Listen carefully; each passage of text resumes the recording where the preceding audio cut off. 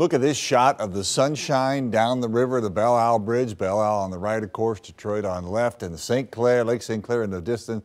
That is pretty shot. How blue is that water, right? It's actually bluer than the sky today.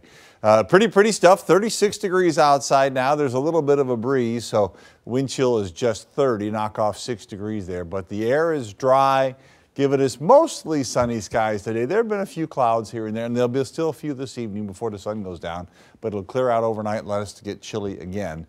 Temperatures now, as you can see here, mid to upper 30s with 36 in Detroit. Adrian's at 41. Again, the wind has a little bit of a bite to it, so wind chill's about 4, 5, 6 degrees cooler than those temperatures. But that's not so bad for this time of year.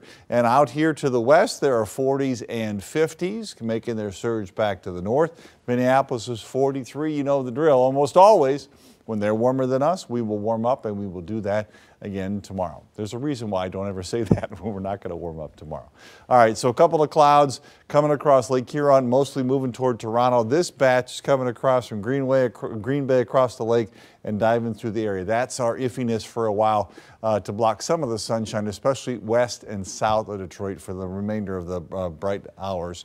The action out here around Missouri, Iowa, Nebraska, that's going to stay to our south. So we're kind of in between the action.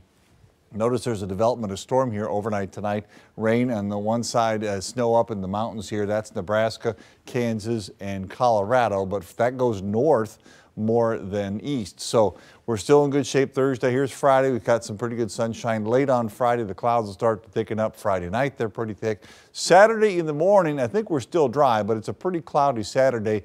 The best chance for anything to fall out of the sky, and that's a minimal chance, is Saturday night into Sunday morning. Right now, I've got those days still dry, but we'll keep track of that for you. So some passing clouds around this evening. 31's a mid-evening 8 o'clock temperature in Detroit. 24 for the low overnight. Clear to partly cloudy skies. And then I think we'll go 44 tomorrow. Partly to mostly sunny, kind of like today. Some decent sunshine hours in there. Southwest winds pick up a little bit more than today at 10 to 15. That drives us up to 50 on Friday.